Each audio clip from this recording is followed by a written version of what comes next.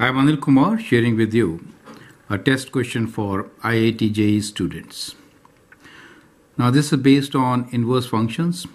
There are two questions in this particular video to solve. The first one here is cos inverse of sin x plus cos x over square root 2, where x is between 5 pi by 4 and 9 pi by 4. You can copy this question. Remember, cos inverse is defined in the domain of 0 to pi, correct? Now, the second question here is sine inverse of sin x plus cos x over square root 2, where x is between minus pi by 4 and plus pi by 4. Again, four options are given to you. So let me begin with this one. We'll follow exactly same method to do both. Now, 1 over square root 2 can be replaced by sine pi by 4, and it's also equals to cos pi by 4, correct? So that is the substitution I'm going to make here. So, and then we'll rearrange and get sine inverse of some sine function. So it becomes sine inverse of, so 1 over square root 2, I'm replacing with, or let me just write the step like this. 1 over square root 2 sin x plus 1 over square root 2 cos x, right? Now, I could write 1 over square root 2 as cos pi by 4, right? So that will give me the compound angle formula for sine. So I could write this as sine inverse of sin x sine pi by 4 plus cos x cos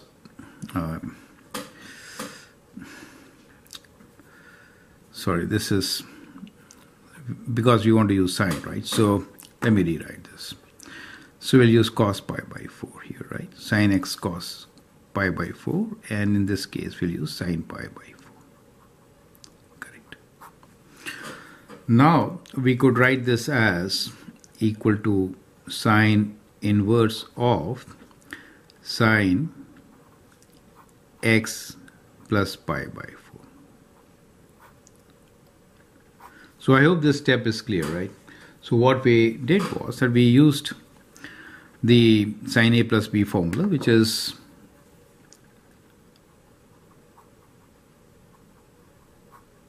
sin a cos b plus cos a sin b. Replacing 1 over square root 2 by cos pi by 4 and sin pi by 4 helps us to get this kind of result. Now, we are given that x is between minus pi by 4 and plus pi by 4. Now, what you need to do here at this stage is to see what happens to x plus pi by 4, right? So what we are given here is that x is between minus pi by 4 and plus pi by 4. We have to see what will happen to x plus pi by 4. So if I add pi by 4, I get 0. X plus pi by 4 is less than pi by 4 plus pi by 4, which is pi by 2, right? So we get this x plus pi by 4 is between 0 to pi by 2.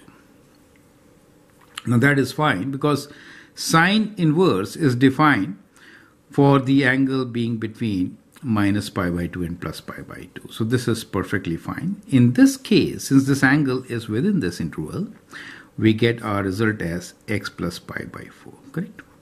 So option A is the right option. So that is how we are going to do it. Now, let's take the other part which we have with cosine function. So it looks similar. However, note that x is between 5 pi by 4 and 9 pi by 4, correct?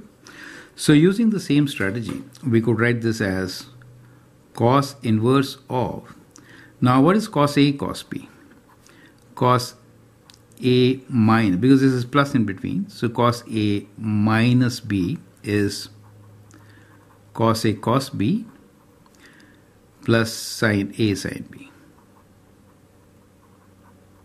And therefore, we'll use cos pi by 4 and sine pi by 4, correct? This is positive in between. So let me rearrange the whole thing. So I'll write this as, let me first write like this, 1 over square root 2 cos x plus 1 over square root 2 sin x.